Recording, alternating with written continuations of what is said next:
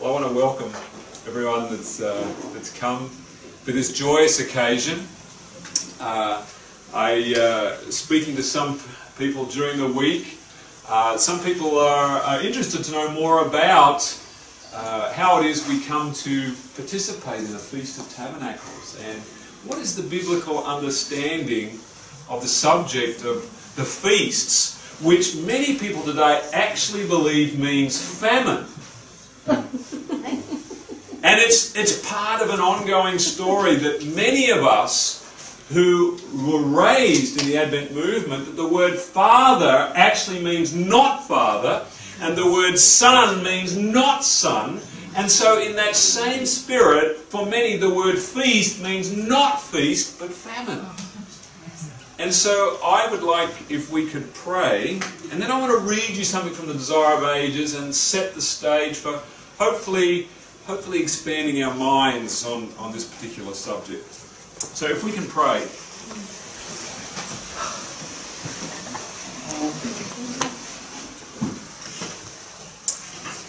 Father, we want to praise you and thank you that we can come together as your children. We've assembled here to receive a blessing from you. We believe that in gathering on the Sabbath, that you have blessed and sanctified this day with your presence. And so we open our hearts to you that we may be sanctified, that we may be sealed through the presence of the Sabbath, the sign of the presence of the power of Christ. Lord, I pray that our ears will be attentive and that we will listen carefully to the words that you have to speak to us. Please guide my lips and help me as I speak. And we thank you in Jesus' name. Did you feel the breeze come in? Spirit. The Ruach that comes. I could take you through what I call a tree-by-tree study of the festivals, which is important to do, but one of the things that I believe the Lord has asked me to do is to provide a setting for truth, to put old light in new settings. And this was one of the challenges that we as a church had in 1888, is that the prophet of the Lord said that Jones and Wagner were presenting old light in new settings. And this was difficult for our church. When you have new wine, you must put it into new wineskins. And when you see old light in a new setting, it's new wine. It becomes new wine for you. And so I want to read you something from the book Desire of Ages, page 287. And this chapter is from the chapter called The Sabbath. So what we're talking about here is in reference to the seventh day Sabbath. And I would like to again remind us of the journey that many of us have taken, that because the truth of the Father and the Son was put in a different context, it was the terms Father and Son were made to serve for the benefit of error rather than for truth. And for many of us, we thought we were worshipping the Father and His Son, but we weren't. We were seduced into worshipping a false God. And I would like to suggest to you that Satan has done the same thing with the Sabbath. If the Sabbath is the mark of Christ's authority, of Christ's power, then isn't Satan going to attack that and cause the very elect to believe that in observing the Sabbath, they are actually engaging in something very futile? And so, this is 287. Notice carefully, I pray that the Spirit will open our ears as we listen. Welcome, William. The Saviour had not come to set aside what patriarchs and prophets had spoken.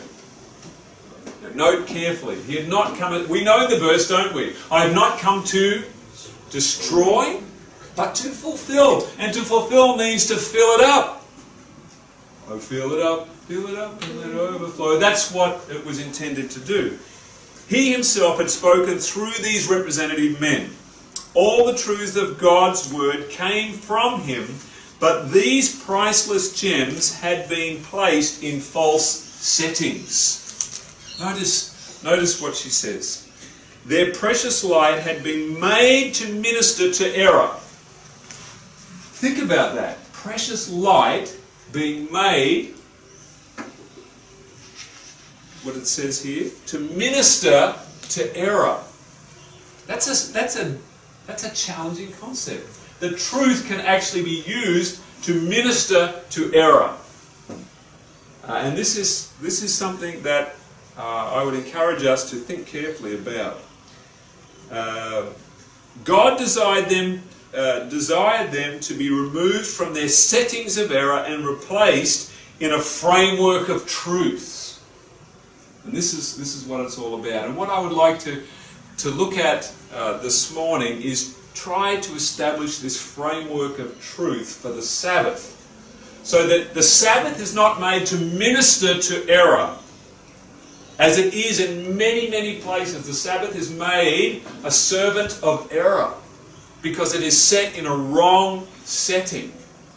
And that is because so many people today cannot believe that the Saviour did not come to set aside the words of the patriarchs and the prophets. Most Christians believe that He did come to set aside the works of Moses, that He did come to destroy the law and the prophets. This is what so many believe, because the framework that has been given causes them to think this way. And I myself have been affected by this type of thinking in my understanding of the law of God. The work only a divine hand could accomplish. By its connection with error, the truth has been serving the cause of the enemy of God and man. These are amazing statements. The truth, she says, has been serving the cause of the enemy of God and man. That's phenomenal, isn't it? Christ had come to place it where it would glorify God and work the salvation of humanity. Then she says, the Sabbath was made for man and not man for the Sabbath. Jesus said, the institutions that God has established are for the benefit of mankind. Now this is the first point that I really want to get clear in our minds. Was the Sabbath and is the Sabbath designed to be a blessing and a blessing only? Yeah? The Lord blessed the Sabbath day, He sanctified it and He hallowed it to be a blessing. It was made for man. It was made to be a blessing. So when you hear the word Sabbath in Scripture, you should think blessing. But there are many people, when they hear certain words Sabbath in Scripture, they hear cursing. They hear poison. They hear Judaizing. They hear legalism. But the Sabbath was designed to be a blessing, and a blessing only to man. This is the first point. Whether of Paul or Apollos or Cephas or the word, world or life or death or things present or things to come, all are yours, and ye are Christ, and Christ is God's. The law of 10 commandments, and notice the sequence here. She's just talked about the Sabbath in its principle. Then she says the law of 10 commandments, of which the Sabbath forms a part, God gave to His people as a blessing. Then she goes on to say this. The Lord commanded us, said Moses, to do all these statutes, to fear the Lord our God, for our good always, that He might preserve us alive. Now when she's saying the statutes, what's this talking about? What in Deuteronomy 6:4, when it says to do all these statutes, to fear the Lord our God for our good always, what is this referring to? It's referring to all the institutions that God has instituted in the first 5 books of Moses, that they were designed to be a blessing. And notice when she's talking about the Sabbath, she mentions the 10 Commandments, and then she mentions the statutes. Welcome, Ben. There's plenty down the front here. So remember that connection. Remember that connection. The Sabbath, and then she talks about the 10 Commandments, and she talks about the statutes. And through the psalmist, the message was given to Israel, serve the Lord with gladness, come before his presence with singing. Know ye that the Lord, he is God. It is he that hath made us, and not we ourselves. Then she goes on to say on page 288, wherefore the Son of Man is Lord also of the Sabbath. These words are full of instruction and comfort, because the Sabbath was made for man. It is the Lord's day. It belongs to Christ. Then I encourage you to read the rest of that page. But further down it says, then the Sabbath is a sign of Christ's power to make us holy. And remember, the key point I'm wanting to point out here is that the Sabbath needs to be set in a framework of truth.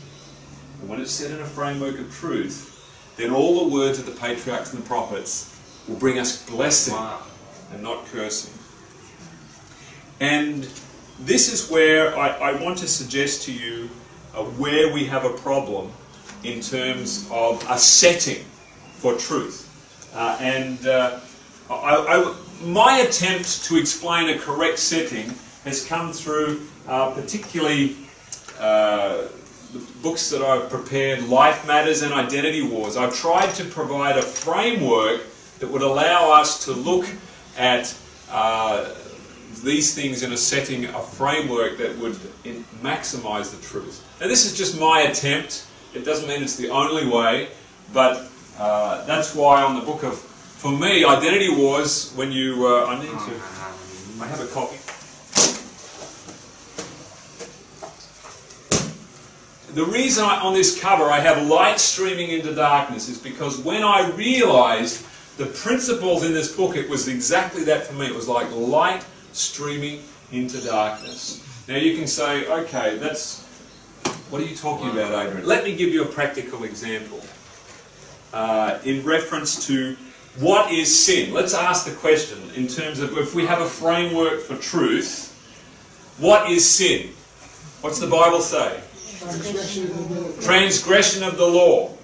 Okay, so the sin is then a focus on whether we do the right thing or whether we do the wrong thing. Is that correct?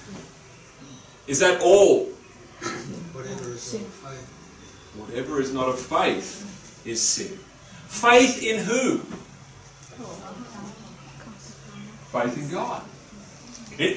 He that cometh to me must believe that he is, and the rewarder of him that diligently seeks him. And this is where I have put the two. Oh, that doesn't work. Look at this one. A performance, what I call a performance, try the third one, versus a relational, that works. Chuck the other two over this one, right?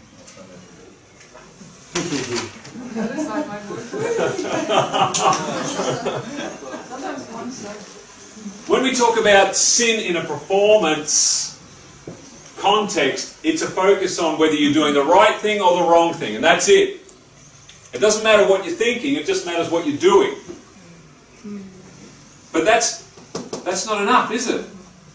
What is sin in a relational context? I want to give you a different understanding. It's Romans 8:7. What does it say? The carnal mind is enmity against who? God. Let's just turn there. Or someone read that for me. I just want to make sure I'm not misquoting.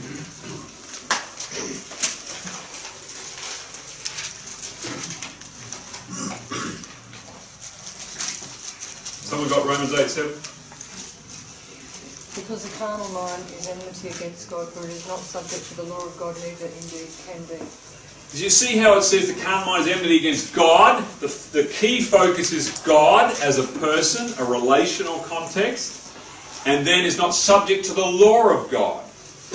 So, in this context, sin is, as the Spirit of Prophecy says, it's the transgression of the law. It's the outworking of a principle at war with the government of God. So sin in this context is something that is hurtful towards God. It is something that causes the Son of God to be nailed to a cross. In a performance context, sin is just whether you're doing the right thing or the wrong thing. And these are two different frameworks. And this is what I've spent a lot of time talking about. Let's have a look at another example. And this is a good one for Seventh-day Adventists. Is it lawful to swim on the Sabbath or not? You fall out of the boat. Is it lawful to swim on the Sabbath? Yeah. It depends on why you're doing it. Or your pleasure or you know. Yeah, good. Michael? It depends on whether you're saving your life or not. Well, What? Depends on whether you glorify God. Is it a performance context or is it a relational context? well, Romans 8:8 says, so then they that are in the flesh cannot please God. Those that are in the flesh cannot please God. So, what is your motivation for swimming on Sabbath? Will it be a blessing if you swim? It's really hot. Will it be a blessing? Someone once said to me, God made the water too. Yeah. Yeah. It depends on whether you're doing God's pleasure or your pleasure. It depends on whether you're doing God's pleasure or your pleasure. Whether you're simply seeking to please yourself, a performance focus. In this kingdom, it's either you do it or you don't do it. That's all there is. In this kingdom, it's, am I seeking to glorify my Father? Would it be glorifying our Father to look at beautiful coral and the fish, and have your heart overwhelmed with a sense of joy at God's creative power? And this leads us to another question. When you're walking on the beach, at what level does the water get up your leg that it goes from non-sin to sin? I think it's more sin to be looking at what's on the beach sometimes. Well, I have often said, you know, I feel much closer to God out in the water with the dolphins than actually walking on the beach. So, you know, this is what I'm talking about, putting these questions in a relational context. So when you have Sabbath in a performance context, Sabbath, and but the people in the world know this about Sabbath keepers. Oh, you're the people that don't do things on Sabbath. That's what they understand. In the flesh, they understand you are the people that don't. The Sabbath means that you don't have fun. The Sabbath means that you are boring. The Sabbath means that you can't do anything unless you can get an indulgence from your priest, which we don't have any, so we can't get an indulgence. And so many of us have been actually brought up in this kingdom of understanding the Sabbath. The Sabbath for us has been about a restraint. It has been a schoolmaster. Many of us carry the scars of this context for the Sabbath. So that when we read the Ten Commandments, we say, well, it's in the Ten Commandments, it's our obligation to God, we have to do it. But what if this Sabbath experience, someone comes along and say, hey, there's a whole lot more Sabbaths in the Bible. What are you going to do? Oh, please. No. I'm already doing enough, you know. It's like, I don't need any more bondage. I don't need any more... Blessing. But in this kingdom, where the Sabbath is about delighting yourself in the Lord, spending time with your Father and the Lord Jesus, if someone comes along and says, would you like more of that? What are you going to say? Oh, yeah. Sign me up. So it's all about context. It's all about context, and that's the key that I want to focus on. Now let's talk about. We've looked at. I've mentioned Genesis 2:3 that the Lord blessed the Sabbath day and He hallowed it. How did He bless the Sabbath day? What do we know? Anything that He did? He rested. He rested. Now I want you to notice. Exodus 31:15. If someone can read Exodus 31:15 for me.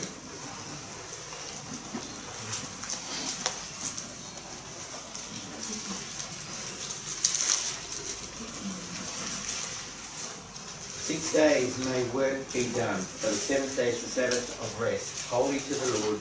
Whatsoever doeth any work in the Sabbath day, he shall surely be put to death." Okay. in the pattern that I operate, which many of you would know I refer to as the divine pattern, the Sabbath, Shabbat, Strong's number 7676 is the when. It's the seventh day, the seventh period of time, the seventh day of the week. Something happens on the earth. Some change comes. And what comes is the what. And the what is the rest. It is the rest of God. It is the rest of Christ in the bosom of His Father. That rest, that eternal rest, that, as it says in John 1:18, that Christ is in the bosom of His Father, that the secret place of the Most High, that absolute sense of security and blessing and joy, this here is what comes to us on the seventh-day Sabbath. Is that right? And what's interesting is that this word here, when you compare, this is in the Hebrew, Shabbaton, but when you compare it with the Greek, this is the exact word that Jesus used when He said in Matthew 11:29, "Come unto me, all ye that labour and are heavy laden, and I will give you rest." Rest. Rest. So, does that mean that on the seventh day, if we open our hearts to our Father by faith, that we will receive Christ in greater measure than any other day of the week? Do we believe this? Now, this is a big principle that we're taking on board here. This flies in the face of most of Christianity. Because most of Christianity will tell you that once Jesus died on the cross, everything was available all the time, anytime. Everything's it's all yours. It's all just given to you. And that's why evangelicals, they worship on Sunday, but it doesn't really matter to them because it's always available to them. Their belief in the grace of Christ is that after this time, it's just all yours. But as seventh-day Sabbath keepers, we believe that there is a special blessing reserved for those who open their hearts to God on the seventh day. Don't we? And that, if you follow that logic through, it leads you in a very, very different direction. 6 Testimonies, page 350.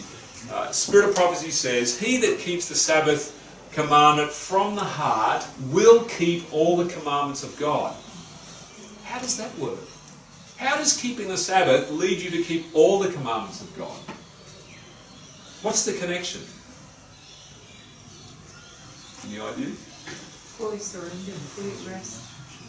Fully surrendered, fully At rest. at rest. And Receiving His Spirit in the channel of blessing. in order to reveal all the fullness of Christ. Christ in you, the hope of glory. You're going to say? I was going to say, you're honouring the one who wrote the law by keeping Sabbath. So He will give you grace to keep the rest. Grace. That's the word I'm looking for. A special grace. Now, the Sabbath is an example of who Christ is. What do we find of... The Father may have given us all of His blessings individually. We may have just come to Him directly, but He chose to do it a different way. All of His blessings come to us when we accept one individual, His Son. We must choose one above all the others in order to receive any of God's blessings. And it's the same with the Sabbath. We must choose one day above all the others in order to receive all the blessings of God. If you want to keep the commandments of God, then you must open your heart to the Sabbath.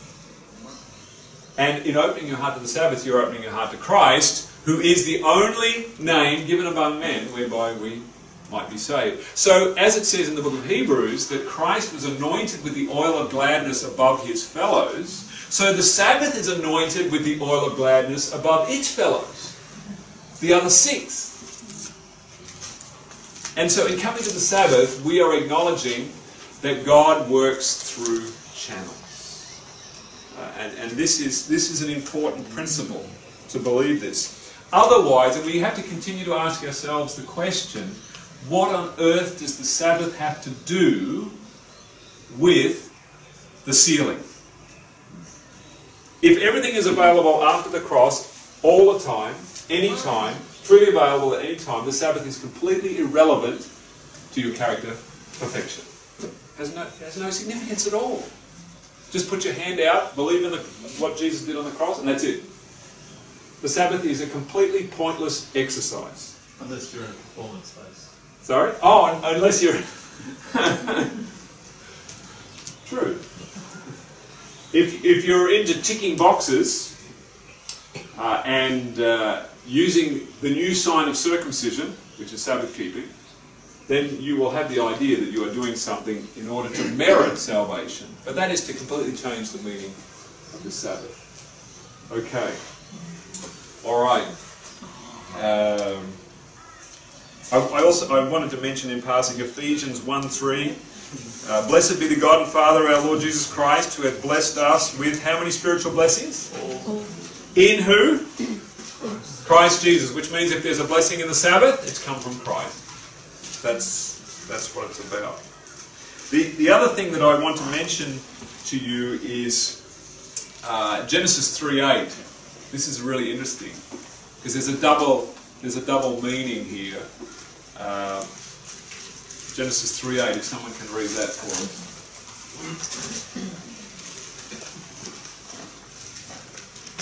And they heard the voice of the Lord God walking in the garden in the cool of the day. And Adam and his wife hid themselves from the presence of the Lord God amongst the trees of the garden. So God came walking. Was He with them all the time? Think about it. Was God with Adam and Eve all the time? By His Spirit. By His Spirit. Yes. But so why would God then walk? This is a really big question. Why would God then walk with them in the cool of the day if He was with them all the time? Don't forget the cool of the afternoon is not in the original manuscript. I was waiting for you, Ian. I was ready for you. The word is ruach. Ian taught me that. The word is ruach. The cool of the day is the Spirit. But the point of this is that the Spirit comes in greater measures at different times. That's the whole point of tides. That's the whole point, that God sends His Spirit in greater measure at certain times. You have no need, brethren, that I speak unto you. You know the times and the seasons. And when God sends His Spirit in a greater measure, His children will know when His Spirit comes in greater measure, that they may receive that greater measure. And so the cool of the day is the refreshing of the Spirit. But of course in God's kingdom the physical is reflecting the spiritual, and so when that cool wind comes, and when we prayed this morning, I felt that cool wind come in as we began, because we asked God to be with us. That it's reflective of the Spirit of God moving at a certain time. Ecclesiastes talks about a time for everything. There's a time for everything. And so we know this in so many aspects of our life. Can you plant a garden any time? It's better if you plant it at a certain Or is it better to plant at a certain time? So there's a time and a season for planting. Yeah. And God is teaching us this in many, many different ways. And I want you to observe something about the woman of Revelation 12. The woman of Revelation 12 is standing on something. What's she standing on? The moon. And what is she clothed in? Sun. Sun. And Genesis chapter 1 and verse 14 to 16 tells us something about the sun and the moon. What do we use the sun and the moon for? 1:14, if someone can read that. And God said, let there be lights in the firmament of the heaven to divide the day from the night. And let them be for signs, and for seasons, and for days and years. And then verse 16 it tells us, and God made two great lights. And this is the sun and the moon. Now it says here that they will be for signs and for seasons. And that word seasons is moed, which means appointments. The sun and the moon are for appointments, which means that the woman of Revelation 12 knows her dates, knows her appointments with her beloved. She doesn't turn up to the date that he is set to meet her. She doesn't turn up the next day. Those who turn up the next day are called the 5 foolish virgins. They don't turn up at the time appointed. And this principle applies again and again and again. The Advent movement was a movement of people that were seeking to understand the appointments of God.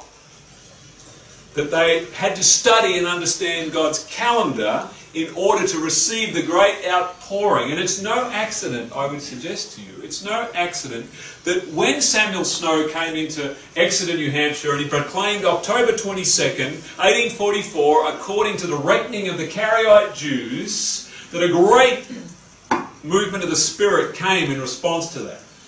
It's no accident that that happened, because God moves according to appointed times. His tides, his seasons, everything works according to timing.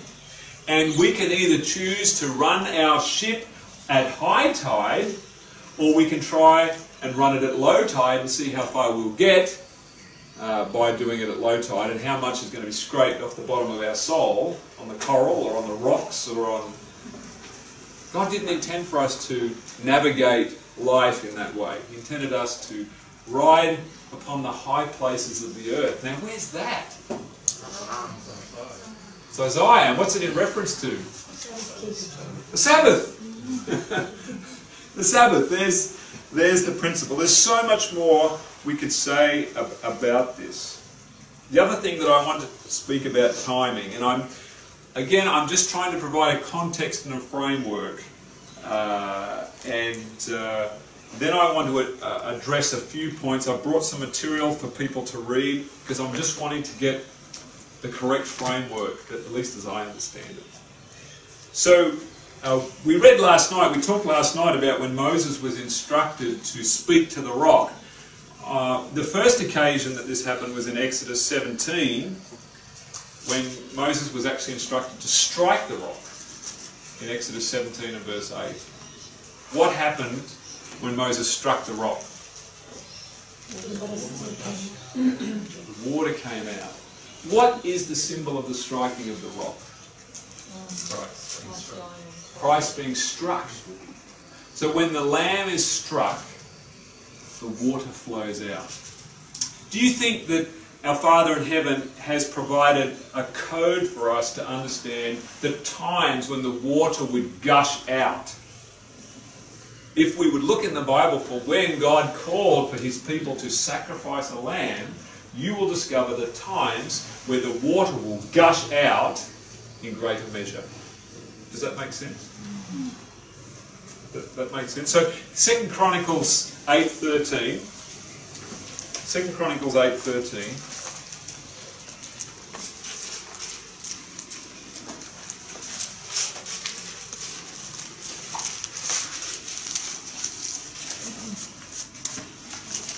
Right, 8:12 and 13. I just want to read this. It says, "Then Solomon offered burnt offerings unto the Lord on the altar of the Lord which he had built before the porch, even after a certain rate every day." So what's this referring to? This is the daily sacrifice, and when did that take place? Garden of Eden. Yeah, in the Garden of Eden, but in terms of every day? Morning and evening. So when the lamb is struck, what comes? A blessing. A blessing. A blessing.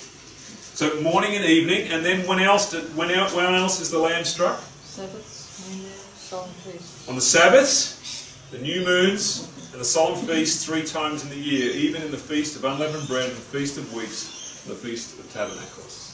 That's when the lamb was struck. That's when the water gushes out. If you know that water, spiritual water, is available at these specific times, would it be a good idea to turn up to receive that blessing? This is I find this fascinating. I find it absolutely fascinating in terms of, this tells me that the Sabbath is a blessing and a blessing only. And now there's a lot of different places that we could go. And I mentioned this before. Is it a blessing to eat food? If you have a meal that is proportionate, is it a blessing? It is. Now, if you had one meal in a day, would that be a blessing? And then if someone came along and said to you, I am going to provide for you 2 meals in a day, would that be a greater blessing? And then if someone said to you, I'm going to give you a 3rd meal in a day, would that be a blessing? Sometimes. We come back into this thing here again. There's a lot of people on 2 meals that are stuck here. I was one of them. But the principle is the principle of blessing. So if the Lord provides you a Sabbath, is that a blessing? Yes, it is. If He says, well, I love you so much, I want to give you more, is that a blessing or a curse? And then He says, look, I need to give you more. Look, let's do it every month as well, on the new moon. Let's get together. Is that a blessing? Now you've got every Sabbath, and then you've got the morning and the evening. You know that the Spirit of Prophecy, Ellen White says, I would be afraid to dwell in a house where they don't have morning and evening worship. Have you heard that? Why? Because a family that's not having morning and evening worship is not going to the well, because the lamb is struck in the morning and the blessing comes out. We want to be there to receive that blessing. And in the evening it's struck again and the blessing comes out. If we're not there to receive it, we're going to become thirsty, we're going to become dry, we're going to become irritated and annoyed at each other, and Satan then we're going to grumble and complain, and the serpents will come in. And you don't want to live in a house where it's full of serpents, do you? That's why Ellen White said, I wouldn't feel safe dwelling in a house where they don't have morning and evening worship. Because it's simply about gathering the water. Another way of looking at this, Rebecca was chosen to be the mother or the wife of Isaac, the mother of God's people. She had a talent. She could draw water. As God's people, as God's church, as the woman chosen to be the bride of Christ, you must know where and how to draw water to give to God's people. And you can draw water by looking at God's calendar and saying, these are the times when water is going to be more available to you. It's going to be easier for you to draw the water. It's going to be easier for you to take this water and give to other people. And if you don't turn up at those times, it's going to be a lot harder for you. So I find that fascinating. Now we come to old settings, truth being made to serve with error. And this comes back to the whole issue of what happened in 1888 and the subject of the covenants. I would like to suggest to you that the Advent movement's understanding of the covenant question caused the truth to minister to error. And this is what the 1888 message was about. And I have here a paper. Maybe we can hand these out. I don't want you to read them now, but just for later on. This was my how I dealt with this question of the fact that our pioneers. Would that be enough, or one maybe between couples? Between, just one per family. If we can pass those out. Some of you may have read this. If you've already read it, then pass it on. I don't have time to go into all of the theological background behind this, but suffice to say that pioneer understanding of the covenants was causing them to see many of the aspects of the statutes and the judgments as a problem rather than a blessing. But we have an interesting thing in the Adventist Church. We believe in tithing, don't we? Tithing. Where is tithing written in the Ten Commandments? Where is the tithing written? In the statutes. But if the statutes are nailed to the cross when Jesus died, and this is what many people believe, then why are we doing them? The law is about clean and unclean. Is that in the Ten Commandments? Well, technically, yes. But visually, no. Because the Bible says, thou shalt not kill. And caring for our body is all part of that principle. But that principle then is expanded and manifested in all of the health laws. And we believe in those health laws. But someone like Uriah Smith, when asked about whether we should appeal to the book of Leviticus to defend why we don't eat unclean meat, he said, we don't want to go there because we will bite off more than we can chew. We'll have more in our hands than we can deal with. And I'm just trying to offer you a bit of background. Yeah. In terms of why the 1888 message was so important, in terms of this understanding of what happened before the cross and after the cross.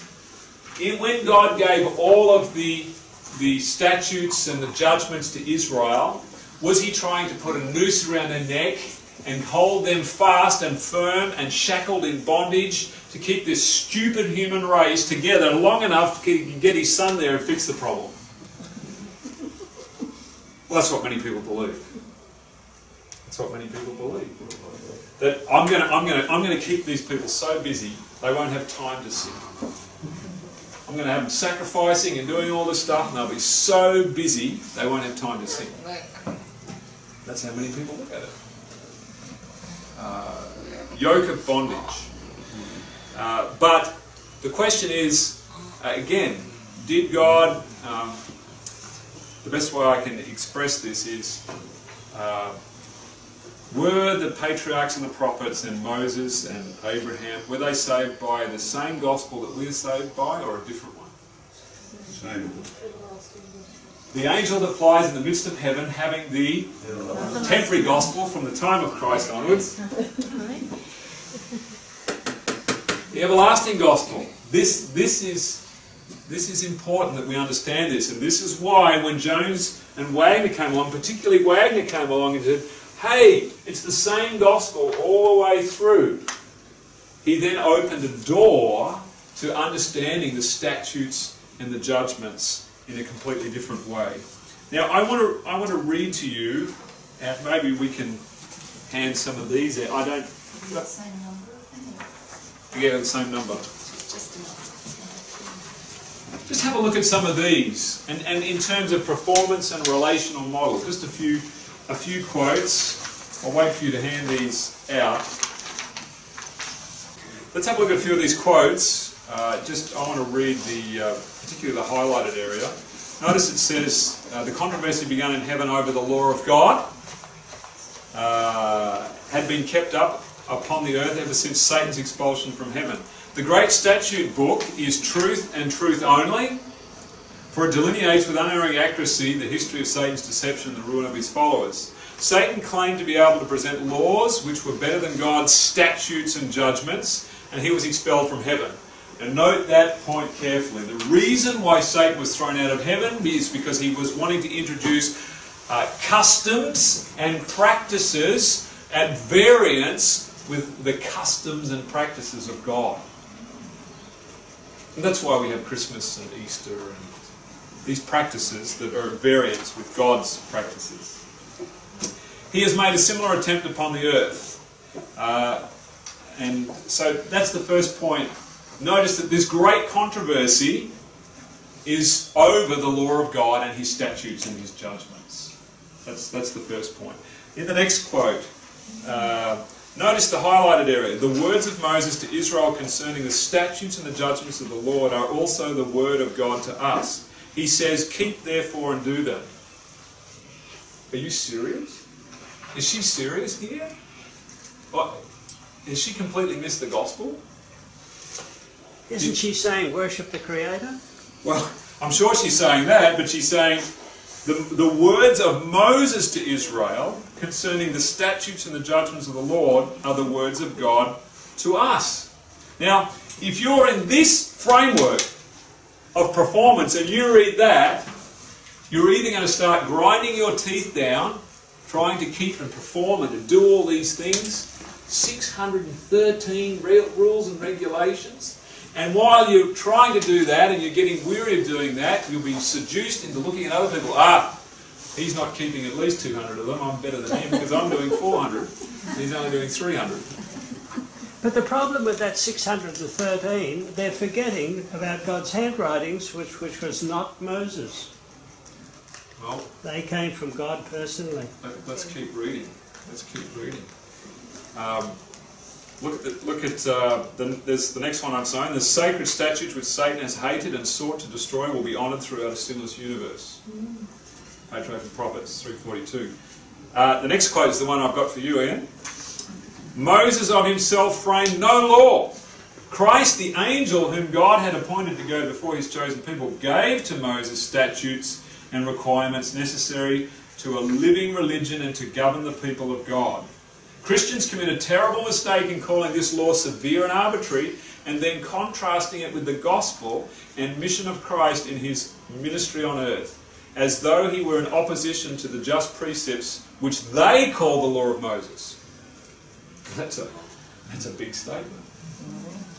And that statement right there, I would suggest to you, written in 1875, was an attempt to shift Adventism into a new framework of understanding and to break free of the old framework of understanding which all of our pioneers had been brought up with and educated. And in that document that I gave to you on the Stand by the Landmarks and Build on the Platform, I am putting out to you the thought that our pioneers did not break free of the seduction of Thomas Aquinas and John Calvin in their understanding of the covenants. They didn't break free of it. They maintained a framework of understanding the gospel before and after the cross that refused to allow the Sabbath to be proclaimed more fully.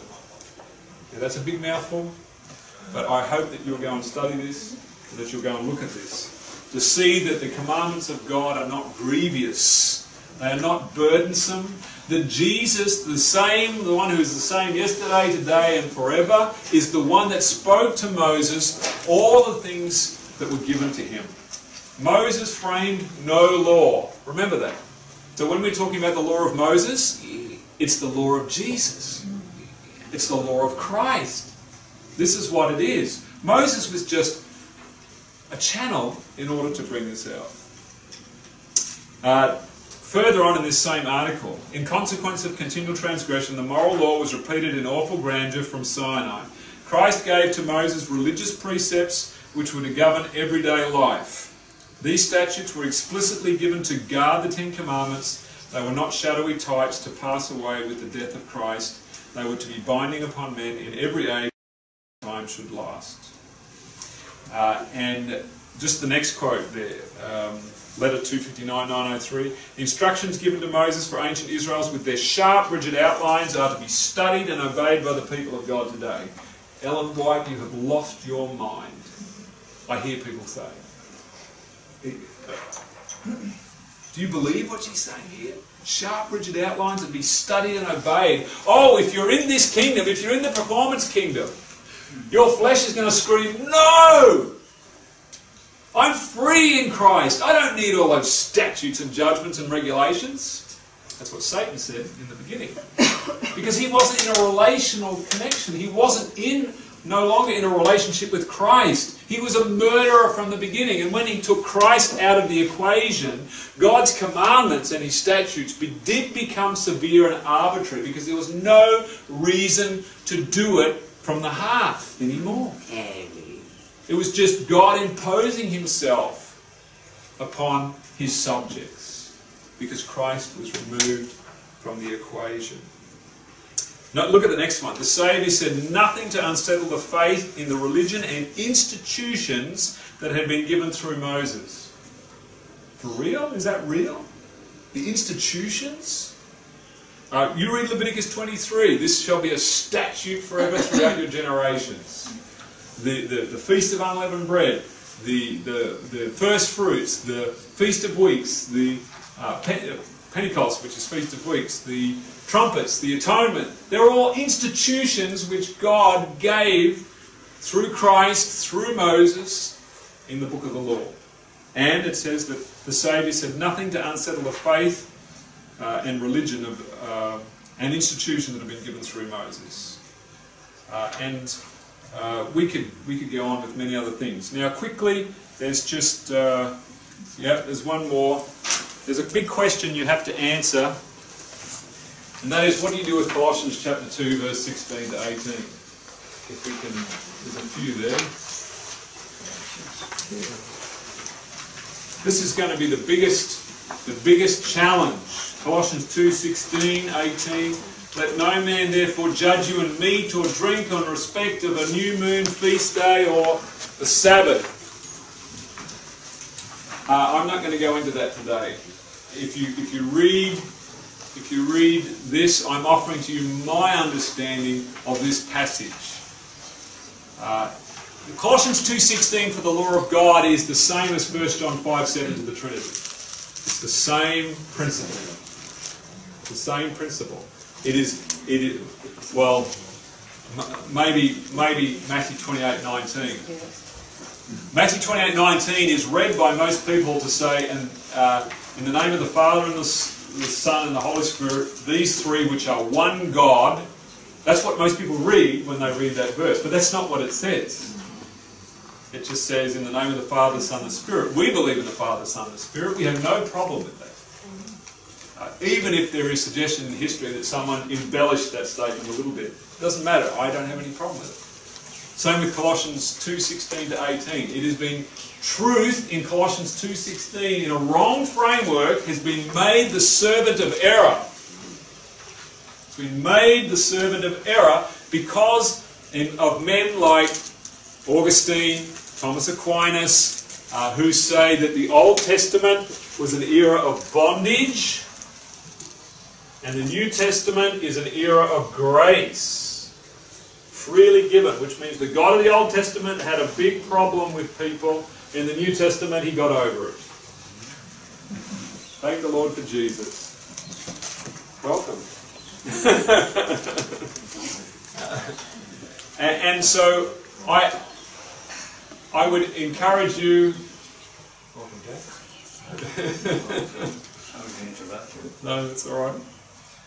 I would encourage you to challenge the hundreds, the centuries of understanding of the covenants as taught by the Christian church over the last 1,500 years. Do not accept the framework. Much of the material that has been written simply accepting what has been written by these men over the last 1,500 years.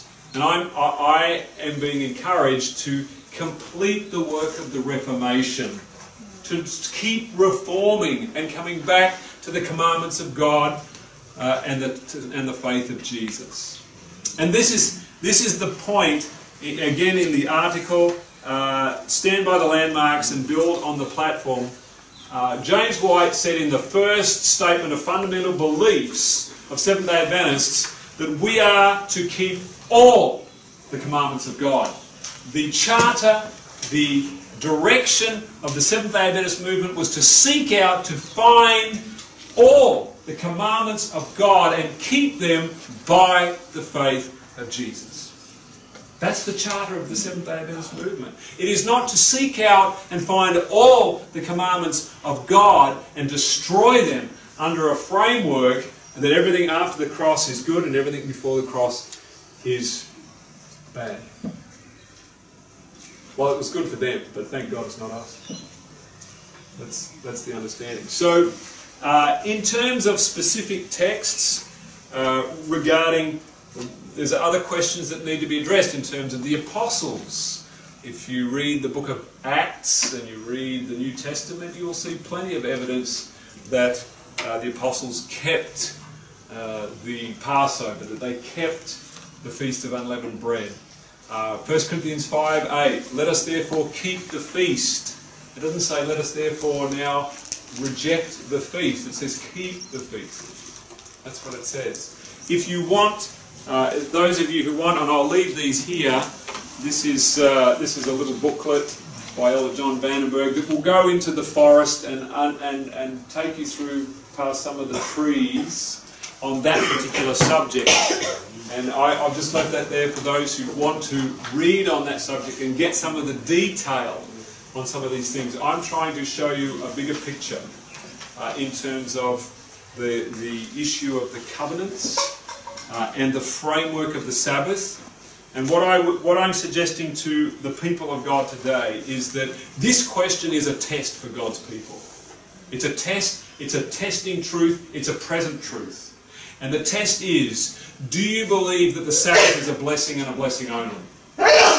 If you have any lurking feelings or thoughts towards the Sabbath of legalism and Judaizing, if you have any feeling towards the Sabbath in this way, the question of the appointments of God and the feast will expose this. It will reveal it. And that's why it's a testing truth. It will reveal whether you are legalistically performance-minded or whether you are relationally minded. And I believe God has sent this message to test people. Now, I want to hasten very quickly. There are many, many people that keep the feasts in this kingdom. And I would also suggest to you that keeping the feast in this kingdom would be better for a millstone to be put around their neck and be sunk in the bottom of the sea than to keep the feast in that way. Because then you're stuck in rules and regulations and all of this, you know, what do I have to do? What do I have to do? If you come into the relational kingdom, then these things are only a blessing. They're only a blessing to God's people. And they test you as to whether you have, for those of us who have been raised in a Sabbath-keeping environment, whether you have detoxed your performance mindset. Or whether you go, oh, not more rules and regulations. I'm already doing enough. I don't need any more. Whereas in this kingdom, oh, great, I get a whole extra number of days, extra Sabbaths. And my final point on this is, I have observed in my journey over the last couple of years, and Igor he's travelled with me, when there is a multiplication of Sabbaths, there's a great wave that comes through for God's people. And this is a seventh-day Sabbath during the Feast of Tabernacles in a Shemitah year, which is a 7-year Sabbath, Leviticus 25. This day is a 7-7-7 Sabbath. So, all I can say is get a big surfboard and ride this wave today. Because the water out of the rock is just, it's gushing out of the rock. It's just pouring out. It's just pouring out on God's people. Hear the angels singing. They're praising. They're honouring our Father. This is a 7-7-7 Sabbath. Paid for by the blood of Christ. It's the only way we can access it. So come to the fountain. Drink freely. The water is fine. Come in. There's no need to be afraid of the feasts of the Lord. Because the word feast does not mean famine. It means feast. And he says, behold, I stand at the door and knock. If any man open, I will come into him and feast with him at the appointed times. And it has been my conviction and my belief that in walking in this direction, my mind is being sanctified, my heart is being quickened at a much faster rate than it was before. And that I now can see clearly through these principles that the Sabbath is the sealing message. And the Sabbath is to be proclaimed more fully. And I pray that today, by the grace of God, I have proclaimed to you the Sabbath more fully. Amen. Shall we pray?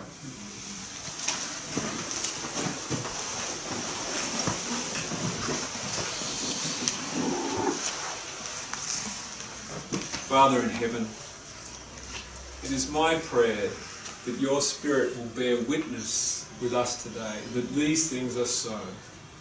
That when you spoke to Moses, Lord Jesus, and you gave these statutes and your judgments, your heart was full of love.